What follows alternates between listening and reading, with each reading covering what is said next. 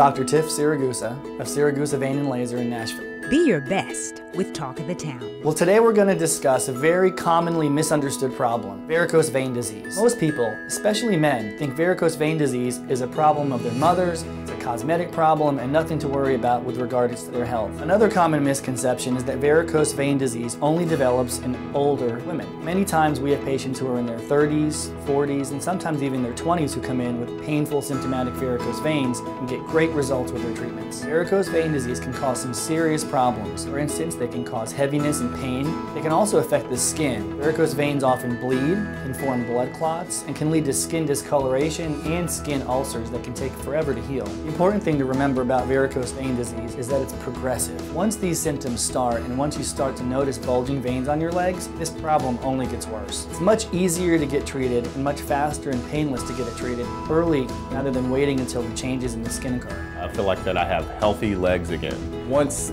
the first leg was done, I couldn't believe how easy it was and how fast and quick and pain-free it was. There's a reason why people come to see Dr. Siragusa. He does a great job. He really cares. Many people at home suffer from varicose vein disease and don't even know it. So if you have any symptoms of leg swelling, heaviness, pain, bulging veins, or skin changes, give us a call. And to do a virtual screening, visit us at NashvilleVeinCenter.com.